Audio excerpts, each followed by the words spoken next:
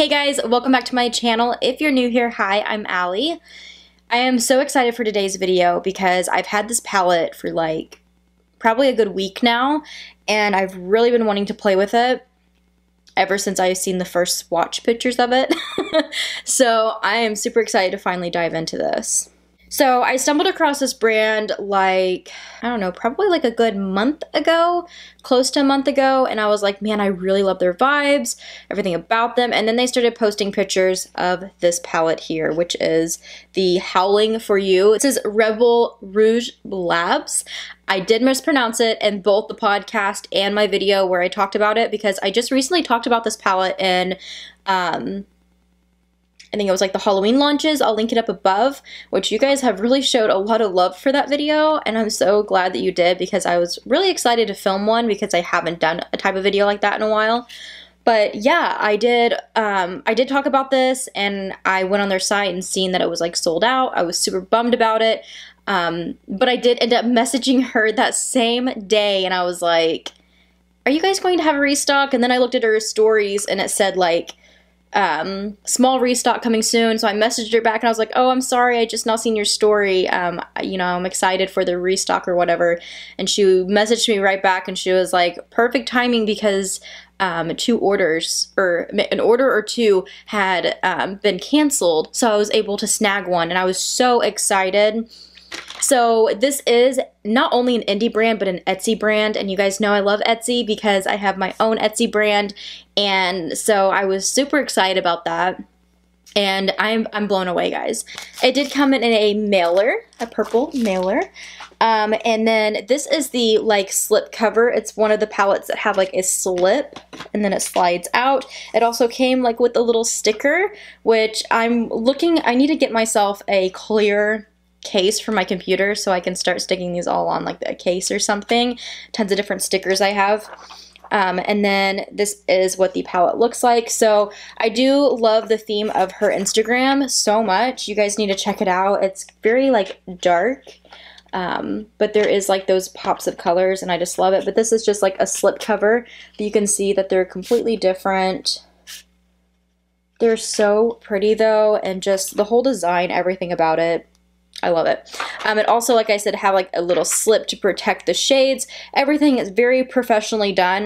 This is one of my first indie brands I have tried. Besides like ColourPop, because I tried ColourPop back in the day when it was like not so mainstream, definitely just very indie. But like I've mentioned, I'm mad at myself that I have not reached out to more indie brands. So I still am on a low buy, but when I do spend, I want to make sure that I am putting money more towards indie brands too. But yes, back to this palette. I believe this was $35. Maybe that's not with shipping. I think it was like around 40 something with shipping, so really not bad. And then I talked about the finger swatches and like the swatches of this palette and how blown away I was. And it's almost one of those things where it's like too good to be true.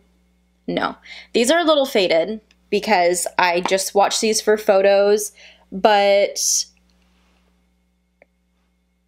they're really good. Like, I am so excited to dig into this palette because these swatches, they swatch amazingly, and I know you can't always put it on the swatches, but I'm just saying my first thoughts about it while swatching these, I was like, with each shade, I was like, oh my gosh, oh my gosh. But not... When I first opened it though, the first thing I noticed though was, look at these pan sizes. Like, they're much bigger than what you think. I wish I had a ColourPop palette sitting close. Don't have a ColourPop palette sitting close, but I do have this palette from Kylie Cosmetics, the Halloween palette, and this is pretty much the same size as a ColourPop palette, pan sizes. So, I mean, you get your money's worth with this. It is only 9 pans, but I believe like a Kylie Cosmetics palette is around $40 something this size with 9 pans. So you definitely get your money's worth with this because those pan sizes are so big. Now that I have all that out there, I'm gonna jump into a look because I feel like I've been talking for way too long. I have more to say, but I want to keep the video rolling. So going into this palette, I didn't know what look I wanted to do. I'm definitely eyeing the green. That laboratory shade, like, Oh my gosh. But I was like, I have a look in mind that I want to do with that shade. So I'm going to wait on it. And guys, I think I'm going to have to go there with the purple. You guys know how it is. I love me some purple. And it is a matte. Menace is what it's called. So I'm going to go into it first and then go ahead and start putting it on my outer corner and then into the crease. I do have my MAC Painterly paint pot down already. So yeah, I'm just going to start blending the shade, kind of blowing it out because I'm going to put a shimmer down on the lid.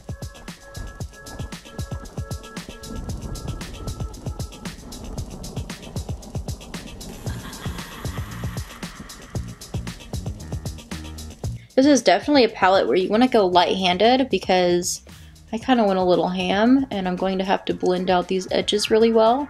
But it is blending really nicely. It's just super pigmented, which is a good thing. You guys know how I feel about purples. I also wanted to mention that this is made and formulated without parabens, mineral oil, and like all the bad stuff. It's also made without gluten, which I can appreciate.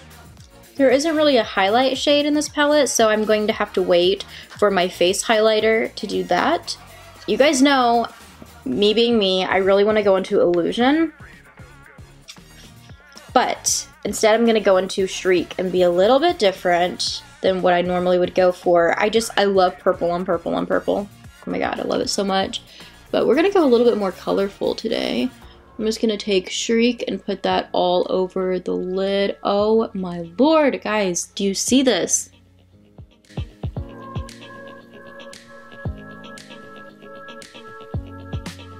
I'm not going to worry about the lash line right now. I'll clean that up. But I am going to go back into Menace and just add a little bit of it around. My hooded eyes are going to transfer a little bit, but that is okay. Oh my gosh, this shade is so pretty. And guys, I don't think I'm going to be able to help it. I really want to go into the green. So I'm going to do it. I'm just going to take a little bit of Laboratory and just put it like right here. This inner corner.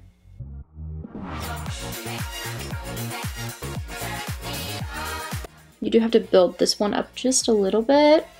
Okay, I'm not sure what you guys last seen because my camera shut off because my card was full, so I had to switch cards. But I just added Laboratory, the green. I'm hoping that you guys seen me add this into my inner corner. But yeah, all I was saying is I'm loving this color story right now, and that's honestly, like, this color story here is really what won me over with this palette. I feel like it's so unique, and I feel like this was actually the first year that we've seen tons of even mainstream brands coming out with Halloween collections, and each one I was like, I'm excited, and that's why I made that video doing the Halloween launches. I'm excited that they're jumping on board for Halloween, but I feel like they weren't really nailing it where so many indie brands were, so this one definitely caught my eye, and that's, I mean, it's just so beautiful. Also the is it the Freakin' Bats palette? That one really caught my eye, another indie brand, and I did order that one, but I'm not really sure when I will get it because it's just like one of those where she's going to ship them out as they're being made.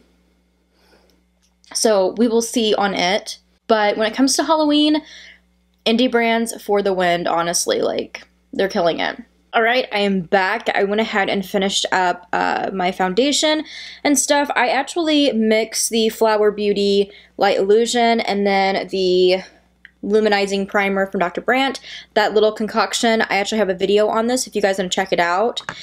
And then I went ahead and powdered with a little bit of Laura Mercier powder, just mainly underneath my eyes, and then I went around my face just a little bit. I'm about to go into a cream bronzer, so I wanted to not do it too much, but definitely wanted to set because I did go into some Estee Lauder concealer. So yeah, and then I used my Wander Beauty Mile High Club mascara, and the only thing I did with my lower lash line was I just took the blender brush that I used with the purple shade, and I just used the excess product along my lower lash line. I never even dipped back in because it's so pigmented. So yeah, let's go ahead and wrap up this video. I did want to throw this in here because this is my first time using this. This is from Soul Body, ColourPop sister brand. This is their Fair Face and Body Bronzing Balm. I've never used it, so I'm hoping like this doesn't ruin the look, but I just got this in too, so I was like, man, I really want to use it. So I'm gonna go ahead, I'm just gonna use a brush. Like I said, I mainly just powdered underneath my eyes, but I did go lightly around my face, but I did try to avoid some of the areas that I normally take my bronzer. I was a little nervous about the shade, but I think I can make it work. It is a little warm. I feel like that's looking really pretty. This is one of Luxie's airbrush brushes. Which one is this? Small Contour 1010. That's what it looks like. It's kind of rubbed off, but I really like it.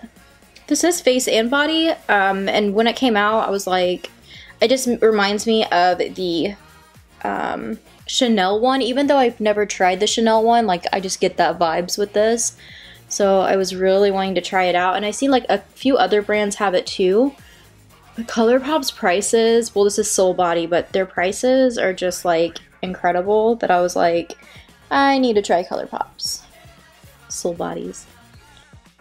And this smells, oh my gosh, it just smells like summertime. It's so good. It has kind of like a coconut scent, tropical scent.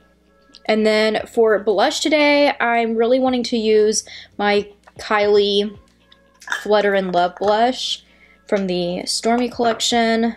I just really have been liking this one again. It looks like that. It's kind of like a purple pink mix.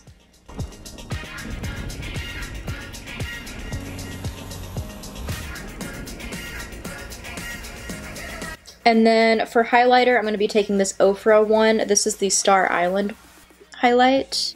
I'm also going to take a little bit of this to put on the brow bone as well. Just a smidge. Kind of flared out the eyeshadow a little bit. And then some setting spray.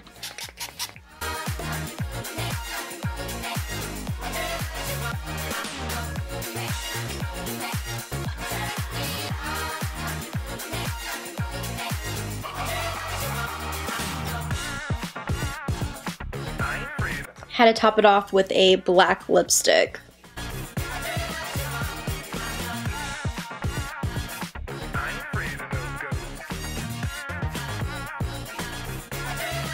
Okay, so I'm pretty impressed so far, and I cannot wait to dive right back into this. Definitely need to before spooky season is over with. Like I said, Color Story is like on point. I'm really liking the formula though too. I feel like the matte was really easy to work with. I do feel like a little bit of it's been brushed away, like right through here. And I think it's because I worked on blending out this point for so long that it kind of blended the shade out a little bit. If you guys have been on my channel for a while, you guys know like I'm pretty picky about eyeshadow. I can usually get it to work, but I am pretty picky. And I'm really impressed with this. I feel like so far the matte blended really nicely. I feel like even the lime is pretty pigmented in the inner corner. And then the metallic I'm obsessed with. That formula is so beautiful and it's just stunning on the lid. Definitely really good shades for some spooky season shades. I feel like the only one that I'm kind of like about is, you guys probably already know, the middle glitter shade Ghosted. I actually thought it was a metallic before I got it. And then when I seen that it was a glitter, I was like a little bit disappointed, but only because I'm not a glitter person. So I know a lot of people would be really excited about that shade if they're into glitter. I'm just somebody who I've never really been a big glitter person to begin with, so that is why. But I do think it's a really pretty glitter mix. It's very Halloween, so I really like that. And the shifts and everything, I may end up trying to use it in a look too. I can say when I swatched it, There's a little bit of residue left over, but when I wiped them away, it pretty much, with my makeup eraser, the glitter pretty much went. There's a couple of sparkles around my wrist, but it's not even glitter, so that could just be from the metallic. So the glitter did wipe away really good, so I like that. I hate lingering glitter. But yeah, I definitely will have to try it at some point, but that's the only one that I was kind of like, I could have done without, but it's just my love-hate relationship with glitter. It's beautiful, but I hate working with it. But yeah, I am super impressed, and I definitely want to try out some more from Rebel Rouge Labs. I am excited to see what she comes out with next. Thank you guys if you watched this video today. I will keep you informed on the bronzer. So far, I like the way it looks today. I want to see like how it wears, but yeah, I just wanted to try it out for this because I just got it in the mail. But yeah, I hope you guys enjoyed. Thank you so much for watching. If you have this palette, what do you think? Or is this a brand you're eyeing now? Like I said, I'm super impressed.